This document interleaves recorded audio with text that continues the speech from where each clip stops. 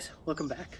So, I've got my mini forge here, my mini furnace that I built, and I've just barely used it. It's still in good shape, but it's really too tiny for me to do much with.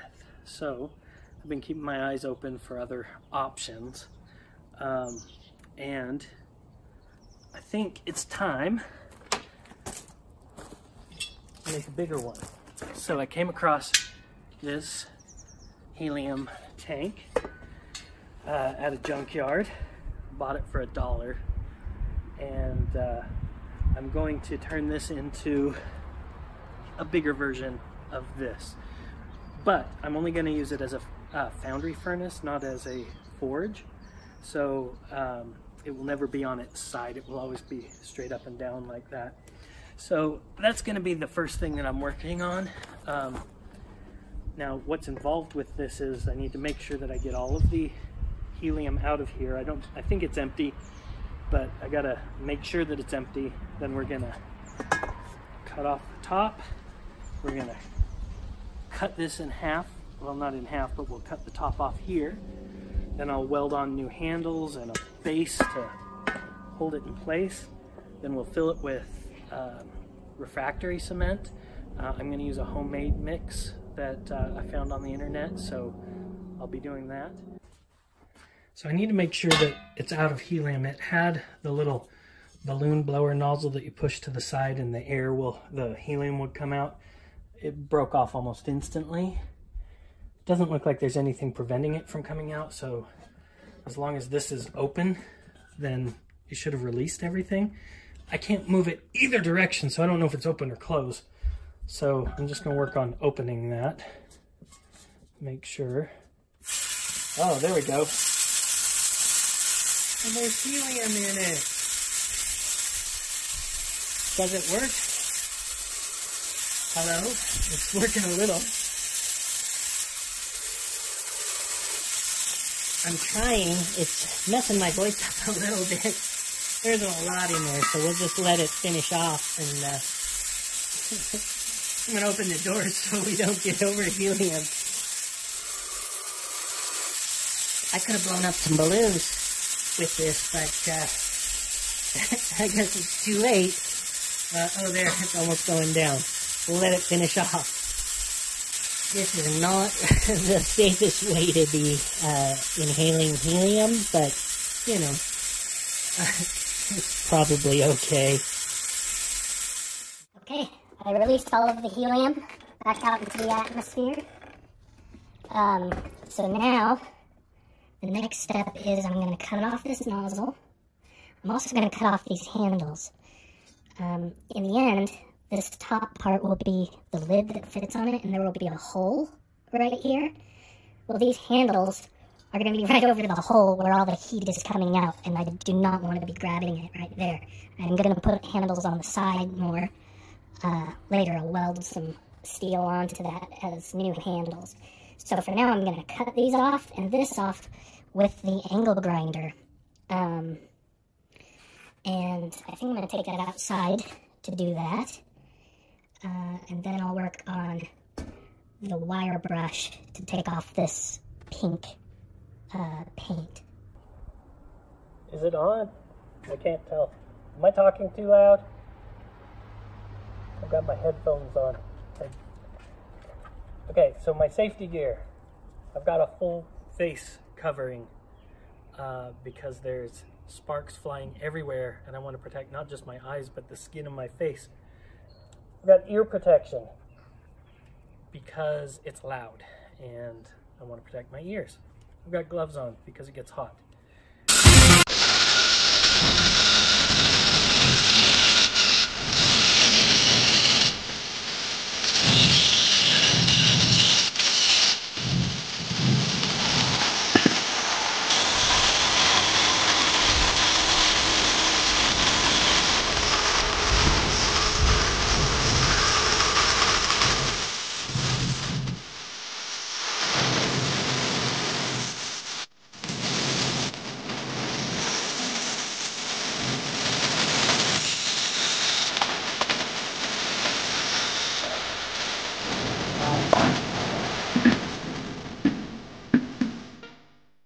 edges right here, razor sharp. You see all of that?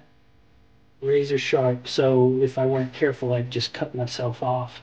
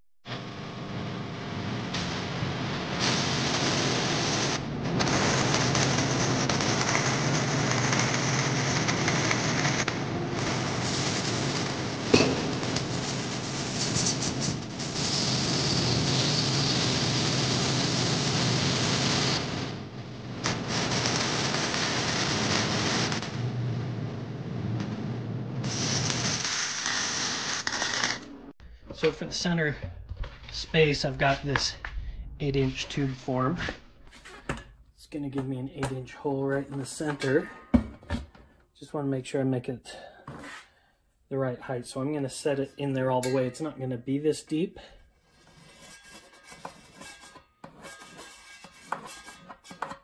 It's actually going to be up here, but it's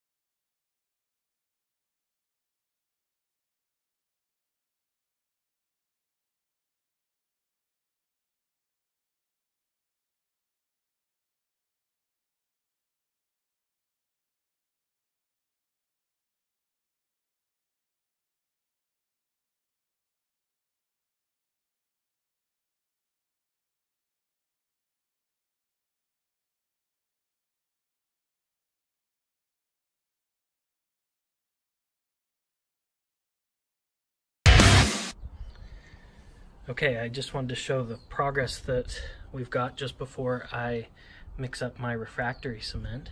I've got the top here. As you remember, I put this tube here in the middle to keep the vent hole. It's not needed, but I like the way it looks. The vent is necessary, but the tube is not. Got handles welded onto that. Here on the main body of the furnace, I welded on some handles. My welds are looking better than they have in the past. I'm definitely improving.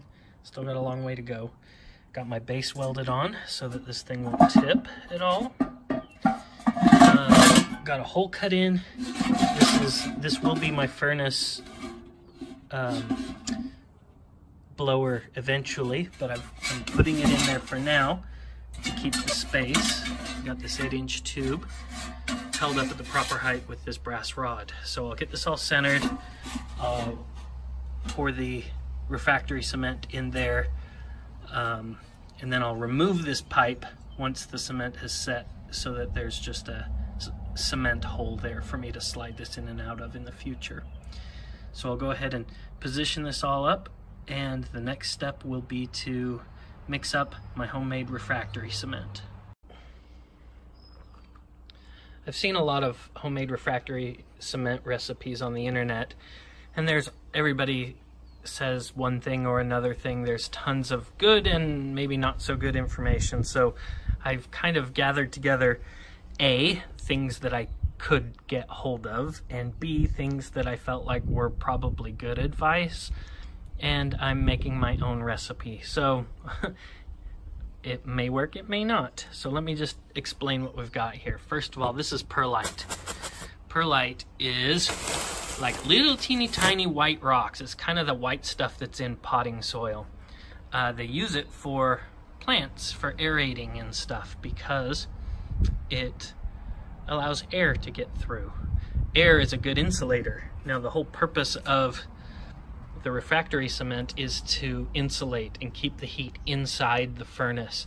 That helps the furnace get hotter, and it helps the outsides not get hot. So air is an excellent insulator, so the perlite will cause a lot of air holes to be in there. Now I'm holding that together with Portland cement. Now, I know Portland cement is not the right stuff, and everyone warns that Portland cement at the temperatures that we're going to be using will spall, which means it like explosively chips and cracks. Basically, the water that's inside expands, it breaks open, and you get chips. I'm only going to be using a little bit, though it will be enough to hold everything together. It's the cement in this. I will make every attempt to dry it out well before I get the furnace up to full temperature. Also, I heard that the chemical reaction that keeps the cement, that hardens the cement, falls apart at those high temperatures. There's nothing I can do about that. But the other thing that I'm going to be adding to this is sand. I've got a bunch of just general purpose sand that will help kind of stick things together with the cement. And then I got some refractory cement, 1 pound. It's just 1 pound. That's not very much, but I'm going to put that whole thing in. That is good for temperatures above 1,000, or excuse me, temperatures well above 2,000 degrees Fahrenheit, which is the temperatures I'm looking at is right around 2,000. That's kind of what I want to be aiming for. So I'm using this 2.5 quart bucket as my measuring thing. Got sand, pile of sand, preferably cat duty free. There is some dookie around.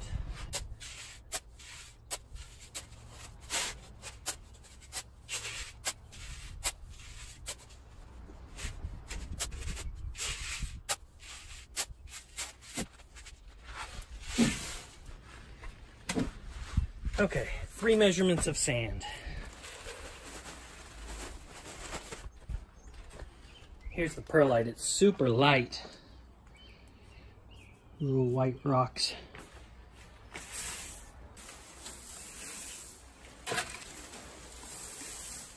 Three measurements of perlite. So equal parts perlite and sand.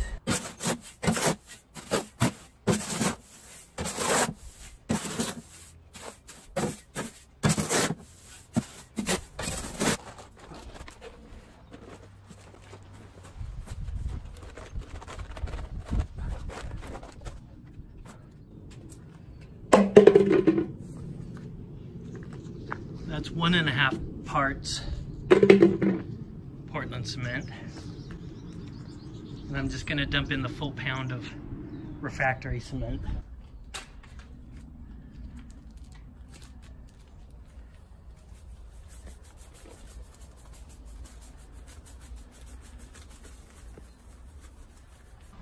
Okay, so the water that I'm going to add, it's a lot less water than you expect. I don't know how much, but we're talking maybe not even one whole measurement of water. Half a measurement of water. I'm going to mix this up a little bit.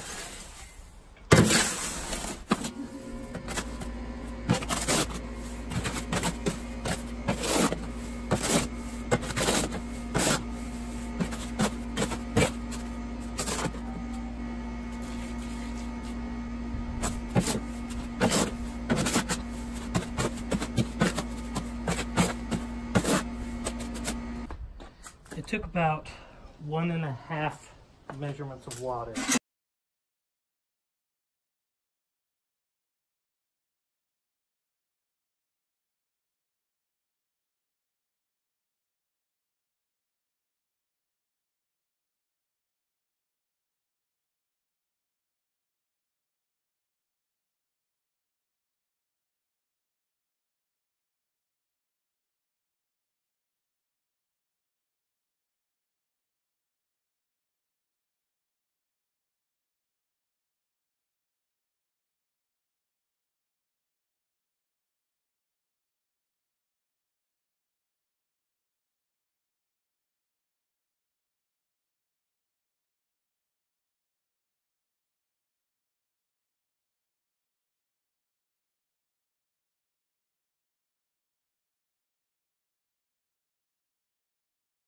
Okay, it's now hard. It's not cured yet. It's only been 24 hours, but you can now see what it's going to look like. Down here is the hole where the furnace burner will go. But looks pretty cool. There's the lid.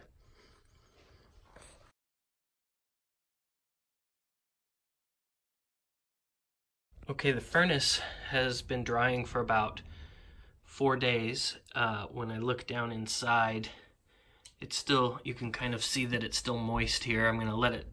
I'll let it just dry for maybe a week or two total before I start putting any fire in it. But it's looking good. The lid here is looking excellent. So I'm excited to try this. This is as far as we're going to go in this video, though. In the next video, we'll work on the burner for it so we can get enough heat into it. So thanks for watching. I've had so much fun doing this. I'll see you guys again on the next video. Later.